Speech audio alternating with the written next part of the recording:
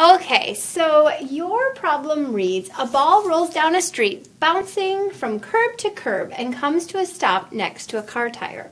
A second ball, starting from the same spot, comes down the same hill, but straight down the middle. It too comes to a stop next to the same car tire. Which ball covered the greatest displacement and which covered the greatest distance? Explain. All right, so let's draw a picture so we can see what's happening and really suss out the difference between distance and displacement, one of our important players of motion in our motion problem-solving process. So if we imagine, I'm going to look sort of at a head-on view of the hill, so this is the top of the hill, and here's the bottom of the hill, and let's say here's our car parked here at the bottom of the hill. Okay, so first we have a ball that says it's bouncing or rolling from curb to curb. So it's going down the hill, bouncing from curb to curb, and it comes to rest here at the car tire. And the second ball starts from the same spot, and it goes straight down and comes to rest here at the tire. So I have two balls or rocks or whatever is rolling down the hill, two balls rolling down the hill, one following the yellow trajectory and the other following the orange trajectory.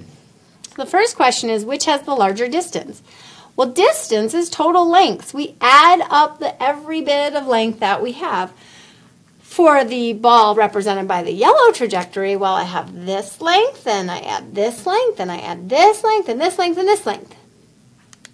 For the ball represented by the orange trajectory, I have this length. Clearly, the yellow ball travels a greater distance. So, the distance of the yellow ball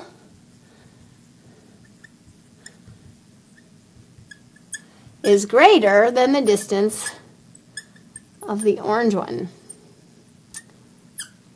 Okay, it moves more lengths.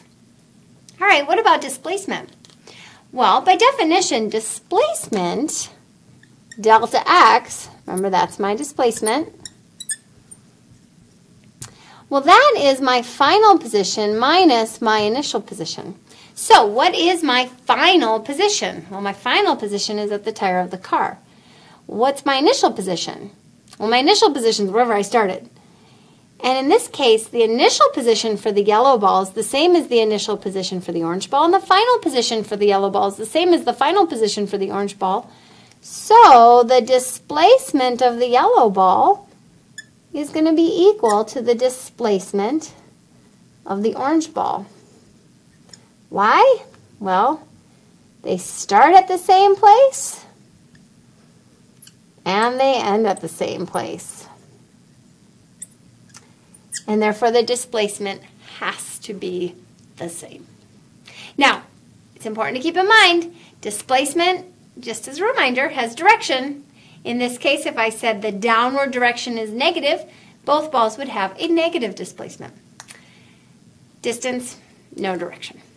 All right, good job.